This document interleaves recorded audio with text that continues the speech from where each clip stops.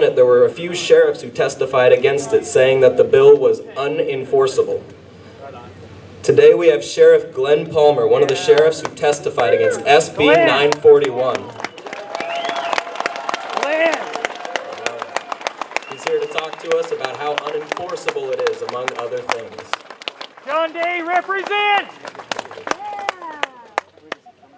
John Day. Oh, the butterflies. I want to let everybody know that I was born and raised in John Day, and just for the record, John Day is nowhere near Rufus. I appreciate everybody coming out for the event today. And one of the things that is good for the spirit and the heart is looking out here and looking at all these children that have something to inherit from us that we pass on to them.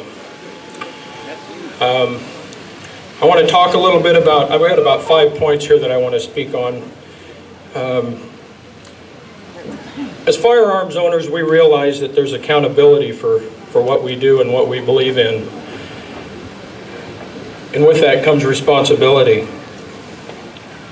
I'm going to ask for your cooperation in some things, and some of the things that I see as a police officer that we need to do a little better, and that's policing ourselves. When we're out shooting and using sporting events or shooting on public lands or on somebody else's property, we need to make sure that we clean up after ourselves and leave a good example.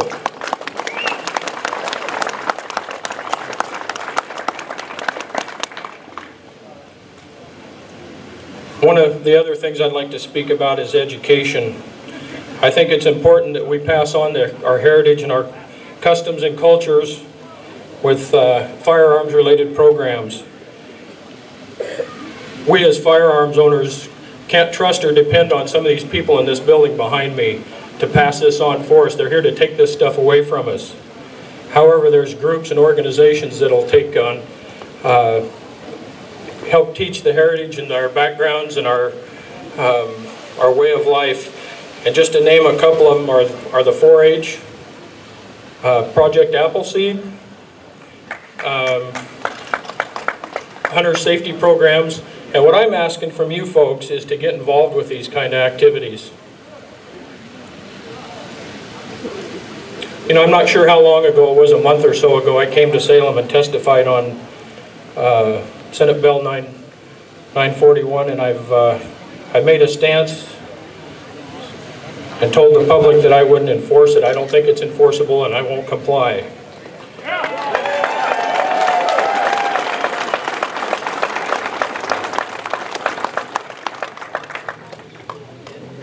One of the things that I stand for is less government intrusion in our lives, and how important our oath of office is to us.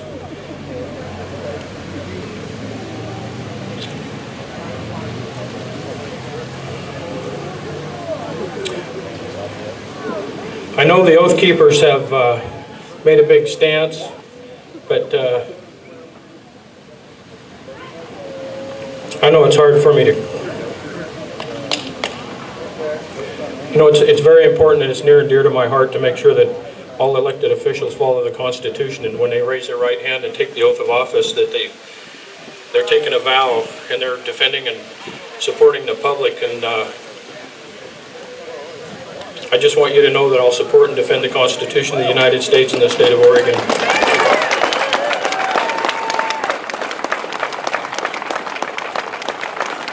Thank you all for coming today, and it's good to meet a lot of you. Thank you.